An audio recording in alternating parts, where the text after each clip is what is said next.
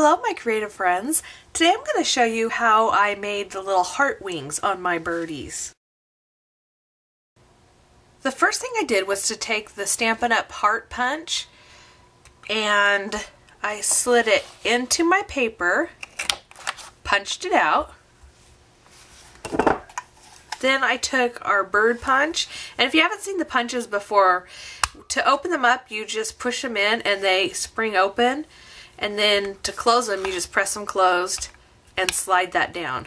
So slide down to close it and then open it.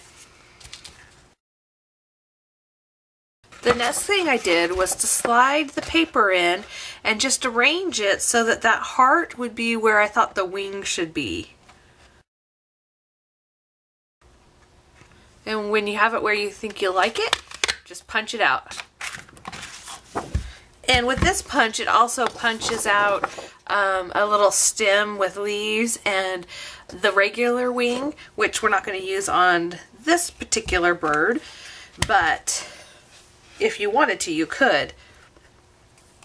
So there's my little bird. For the bird on my card, I'm using the Twitter Pated Designer Series paper.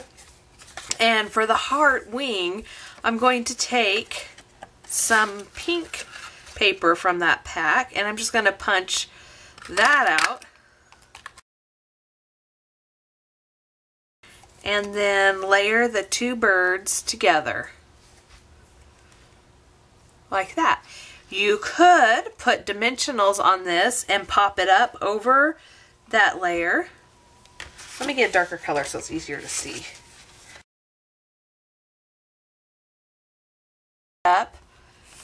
You could use dimensionals and just pop this up on your card and have whatever the background color on your card is be the wing part.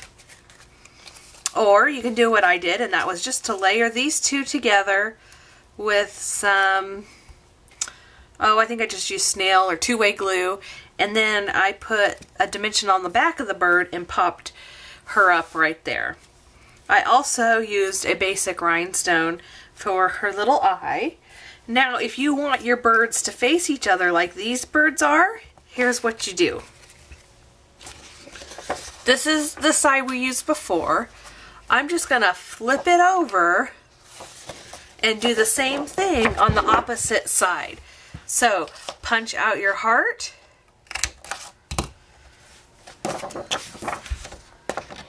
Slide your little birdie in.